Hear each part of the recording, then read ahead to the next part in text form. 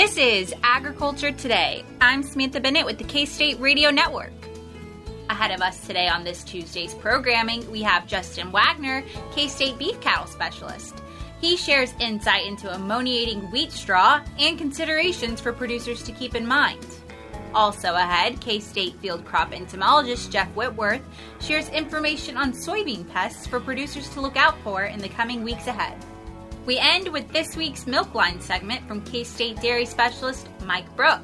He concludes with remarks on the upcoming corn silage harvest and what producers should be keeping in mind this time of year. That and more awaits us ahead on Agriculture Today.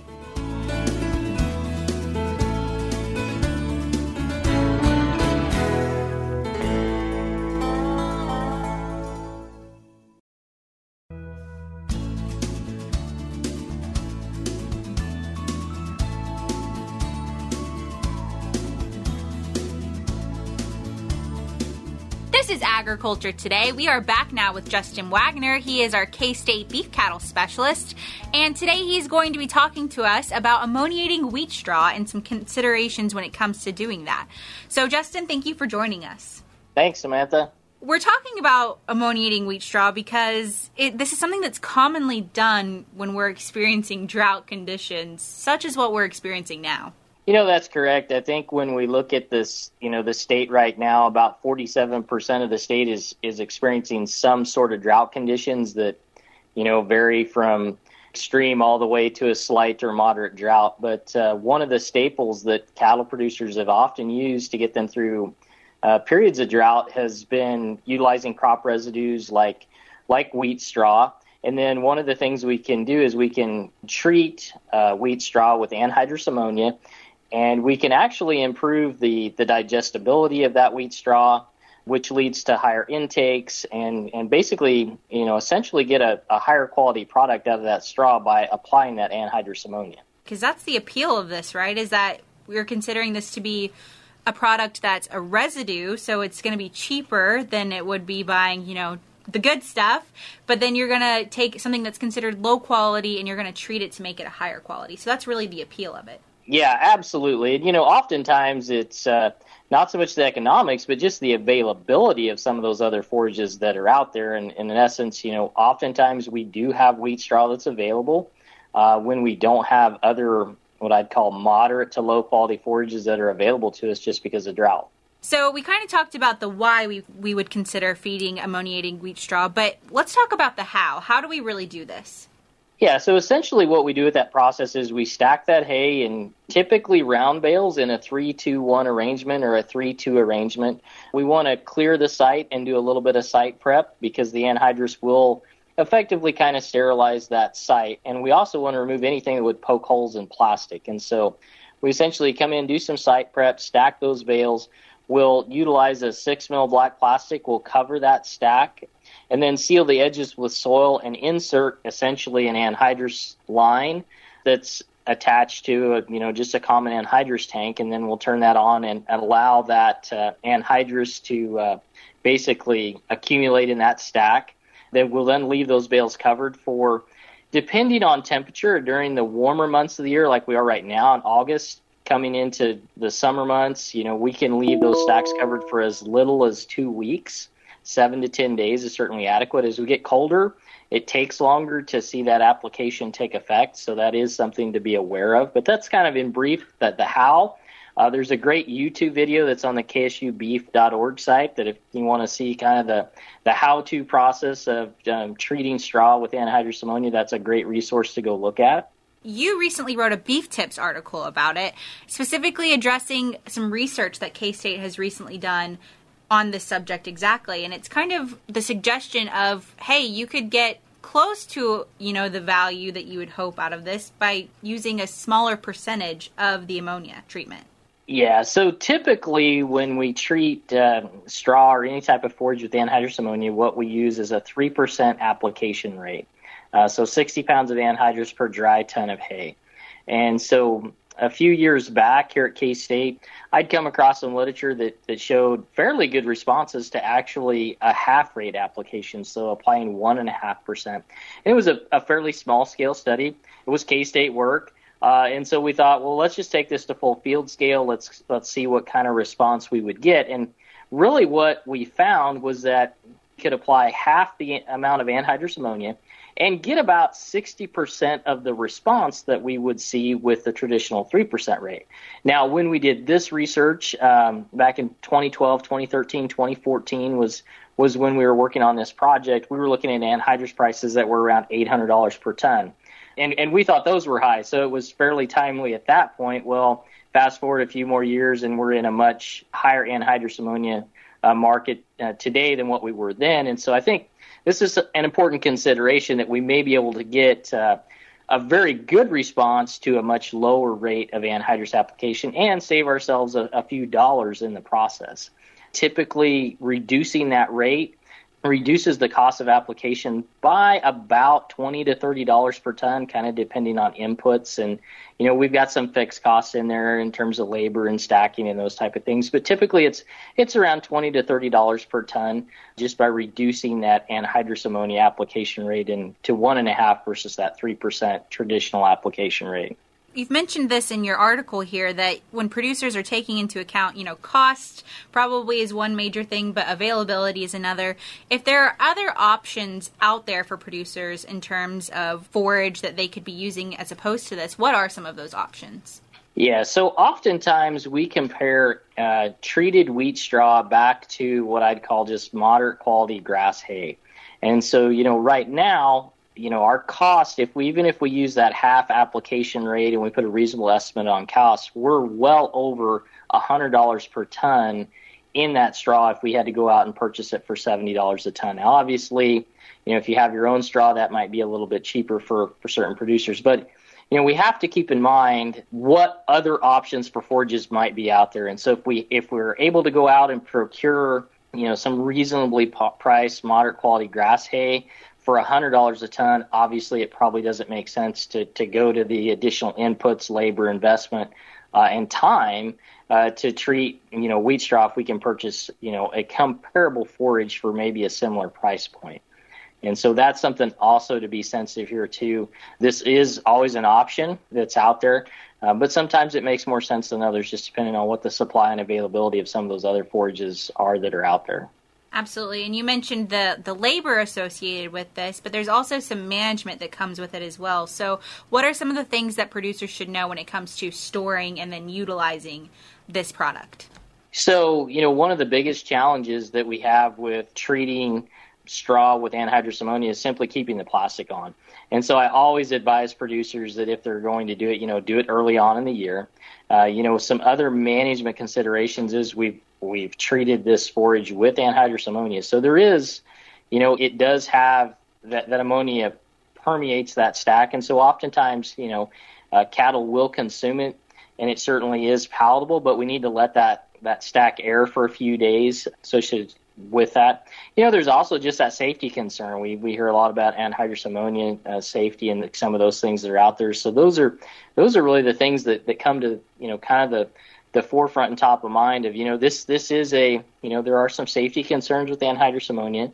It's maybe an option that's out there, but I think in terms of preference, if we have access to some of those other forages, those might be more palatable to those cattle as well, even though this is certainly an option if a producer has that straw available or can't necessarily source some of those other forages that are available to them. But in terms of seasonality of when producers should probably be considering using this, when is kind of the best time and considerations for that? Yeah, so absolutely right now, post-wheat harvest is really the best time to do this. If we think about the availability of straw, being able to get that rolled up. Now, obviously, we know there was a lot of really short wheat fields across the state here, so in some cases, there may not be a lot of straw out there. In other cases, in some systems, we want to make sure we leave a certain amount of residue. But really right now, if a producer is going to look at ammoniating wheat straw, this is the time to do that. That straw is available out on the marketplace. We've got the temperatures that are in our favor in terms of getting that process done. I've actually had some stacks of treated wheat straw that the plastic blew off and was damaged within 2 to 3 days, and we actually still got a very good application rate and saw an improvement in the quality of that forage, even in just as little as 2 to 3 days when the temperatures were like they are going to be today, in excess of 100 degrees and so forth. So now is the time to do it if you're going to consider it. Definitely, and I don't know what it's like in the rest of the country, but here in Manhattan, we've got a week or so ahead of us that's going to be in those higher temperatures that would be best suitable for this. So certainly. You mentioned quite a few different resources for producers to find more information, but if we could just sum those up here at the end, where can producers find more information on ammoniating wheat straw? Yeah, really the best resource is the ksubeef.org website. That's where we can find a few publications. You could also find this most recent article that we put together for our Beef Tips newsletter, as well as that YouTube video that walks producers through the process of treating forages with anhydrous ammonia. So it's really a how-to video of the process. Great. Well, once again, Justin, thank you so much for your time. All right. Thanks, Samantha. And, of course, as always, any of the resources that Justin mentioned in today's show can be found in the show notes of today's episode, which will be located on agtoday.net. Once again, that was Justin Waggoner. He is a beef cattle specialist here at K-State, covering ammoniating wheat straw. Still ahead of us now on Agriculture Today, we have coming up Jeff Whitworth. He is a field crop entomologist here at K-State, and he's going to be talking to us today about soybean pests, and quite a few of those that we should be on the lookout for coming up soon here in the growing season. Also ahead, we have this week's Milk Lines, which of course comes from our K-State dairy specialist, Mike Brouk. So stay tuned for all of that. We will be back with that and more ahead on Agriculture Today.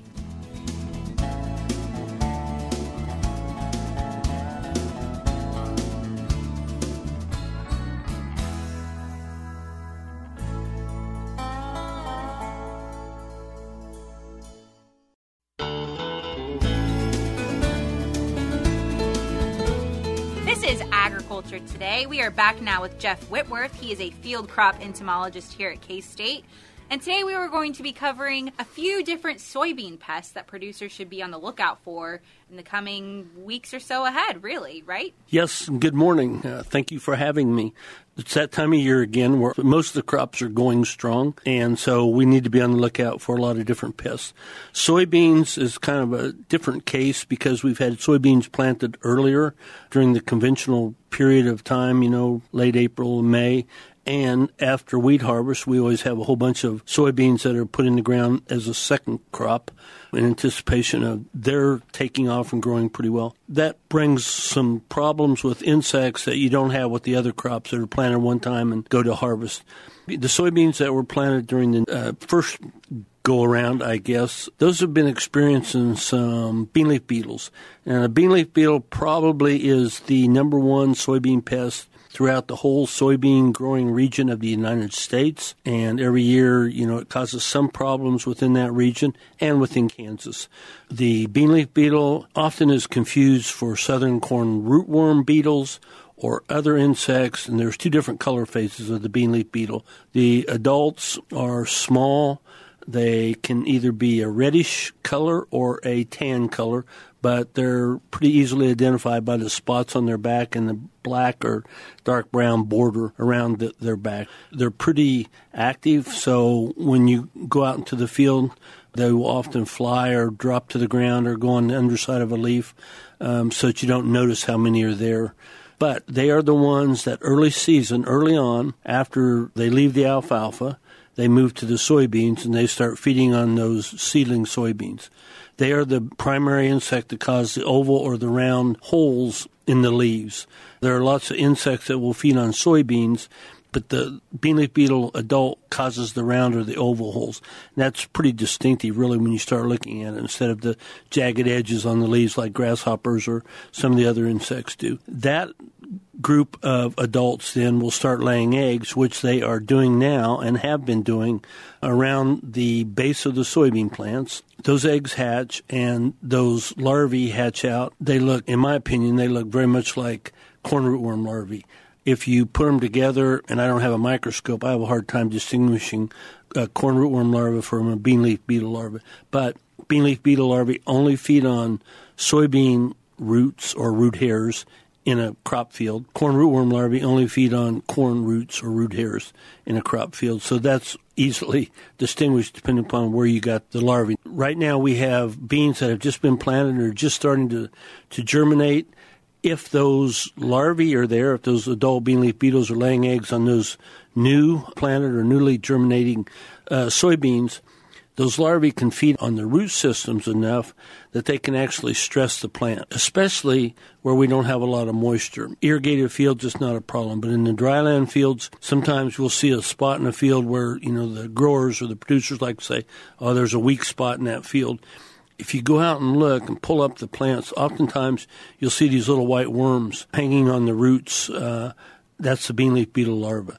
They will feed on those roots and they will interrupt the translocation of nutrients and moisture and everything else. They can actually kill the plant, but they generally don't do it on a field-wide basis. Generally, it's a spot here or a spot there in a field, but that's something to consider. If you have a weak spot in a field or someplace where the plants look like they're under moisture stress, go out and look and see if it's a bean leaf beetle larva. So that brings a question to mind. When it comes to treating these guys, do you treat them on a per area basis, or if you find them in that weak area, do you need to go ahead and treat the entire field? Probably neither. That's a good question. That's one of the questions we get a lot. Generally, by the time you notice it, the larvae are about ready to pupate, and so they're not going to do any more damage. Hopefully you get a rain or, something will come along to help those plants get over that stress. It's just those larvae will be feeding probably for 10 to maybe 20 days out there on the root hairs or the roots. So hopefully we'll get some moisture and the plants will recover. Soybeans are really good. They're really resilient at recovering from defoliation or if there's a little bit of root destruction going on. So really, we don't recommend treating any kind of a chemical foliar application at that time to control bean leaf beetle larvae. Now, some of the growers have used treated seed for soybeans. Again, in Kansas, we don't really recommend that. We don't really need it, but it works. If you know you have a problem in a certain area of your field, heavy residue, you got isopods or roly-polies, which is a real problem in south central Kansas on early soybeans, or you got bean leaf beetles, or you have the potential of those soybean treatments, and I'm talking about insecticides. That's an option. If you're just getting ready to plant or you haven't planted yet, that's something to consider. But generally, we don't consider, a rescue treatment for bean leaf beetle larvae. Now, bean leaf beetle adults, they're going to defoliate because as these larvae hatch out, the adults are going to fly around. They're going to feed on the foliage. Again, we don't worry about the defoliation so much until a little bit later. As those plants start to put on pods, start to set pods, and start to get into the reproductive phases, that's the time when bean leaf beetles can cause problems because the bean leaf beetle will feed on the pod. And the pod houses the bean, and the feeding on the pod can allow, access from pathogens or other insects to the bean inside the pod. In another 2 to 3 weeks, when corn earworm larvae, or soybean podworms, whatever you want to call them, when they arrive in the state, they will start feeding on the pods, only they will feed on the seed inside the pod. You can have both corn earworm larvae and bean leaf beetle adults feeding on the reproductive part of the plant, and so they can cause a lot of damage very quickly in that regard. Why is that important? The bean leaf beetle adults will feed from now till harvest or till those pods dry down and, turn brown. The corn earworm larvae is only going to feed for 10 days to 2 weeks. Then they're going to pupate in the soil. So when it comes to treating, it's all about timing. You want to make dang sure you know what's actually feeding on the reproductive part, in this case the pod or the seed, before you get out and treat or decide to treat or not. So when, time frame wise, you mentioned that we're talking about this early, what time frame should they really be operating? The corn earworm, that's probably, in the state of Kansas, probably the insect that we most worry about as far as reducing yield year after year is the corn earworm or the soybean podworm. It's all the same species of insect. They overwinter in the southern part of the United States. They're here, but they prefer corn. So right now, as the corn around the state is in the whorl stage, a lot of it, they're feeding in the whorl or they're feeding in the ear. And once that is past, then they will move to soybeans or sorghum or whatever's in the area, and that's the time when you need to start watching them. So if you have soybeans next to corn and the corn silks are starting to turn brown and the soybeans are starting to set pods, that's the time when you need to get out and start sampling or start monitoring for soybean podworm and the bean leaf beetle feeding on the pods or the reproductive parts of the soybean plants. There are some traps. You can get some pheromone traps and put them out around your field that help trap adult corn earworm moths. So some guys put them around or adjacent to soybean fields. When they start catching these moths, that's when they start going out and sampling their soybeans.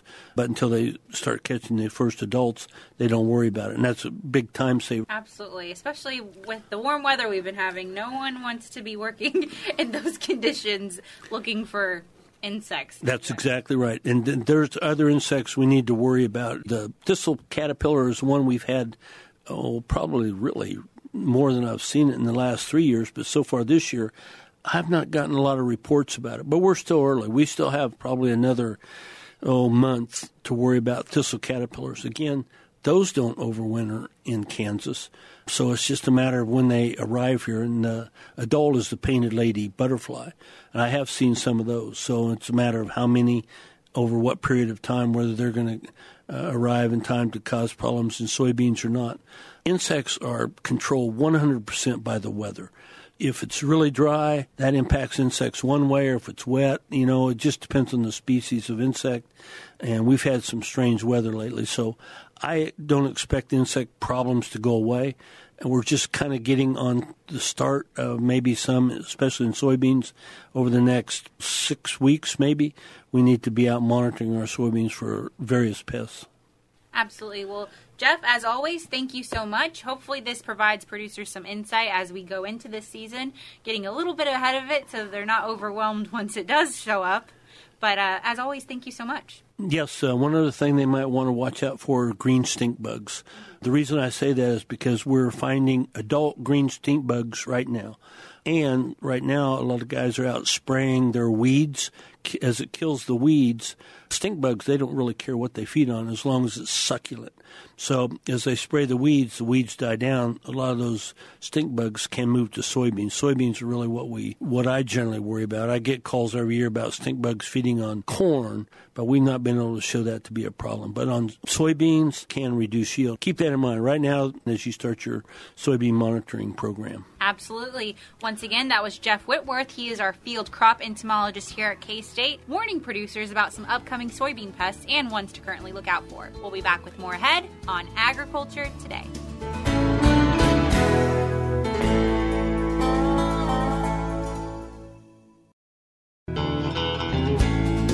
To wrap up today's Tuesday programming, we have, as always, our Milk Line segment for the week, coming from K-State dairy specialist Mike Brouk. This week he shares with us what producers should know about the upcoming corn silage harvest. Today I'd like to visit with our Kansas dairy producers concerning the upcoming corn silage harvest. Crop is growing well, and in many parts of the state we're actually past tasseling already. So, when will we be actually chopping this crop for silage? Kind of the old rule of thumb was 35 to 40 days after silking. However, that has kind of changed a little bit, and some of the things we need to think about as we consider when to actually chop the corn for silage would be whole plant moisture as well as kernel development. It's been a lot of emphasis in recent years on looking at just whole plant moisture, and that is important and a reason that we need to get out and chop silage many times, particularly if we're in drought conditions. However, if we have good plant moisture, we need to be watching the milk line as well. You see, the corn silage will gain about 25% of the total starch in the last couple of weeks of kernel development.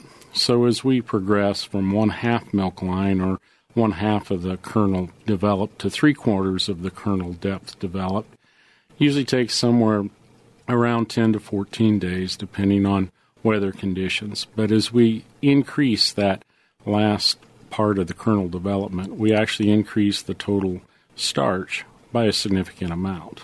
So why is that important? Well, think about what you're paying for corn right now. Some of you are probably paying $7 a bushel or more for corn. So every little bit of starch that we gain from the corn in the corn silage means we have to purchase less corn to feed our dairy cows. This would also go for beef producers as well. So if you're listening in, this is something you maybe want to take into consideration. So ideally, when do we want to chop the corn for silage? Well, we'd like to see the milk line at least 3/4 of the way down the kernel. And we would still like to have adequate moisture. So about 35% dry matter, up to maybe as high as 38% dry matter. We really don't want to go much above 38% dry matter because we start to have more issues with packing, not getting the right density if we're talking about drive-over piles or bunker silos. Secondly, we will not get the correct fermentation if the corn gets too dry. Now here's the tricky part. If we have very hot weather, obviously the corn is going to mature very quickly. And with the weather we've been having recently, that could be the case. So you may not have a lot of days to think about this. Basically, maybe only about a week between kind of ideal conditions and less than ideal conditions. Because sometimes the field will lose moisture at a rate of about 1% for each day. So we quickly progress from 35% dry matter to 40% dry matter under those types of conditions. Hot southern winds can also increase that even at a greater rate. So as you consider when you need to chop, you need to think about milk line as well as whole plant moisture.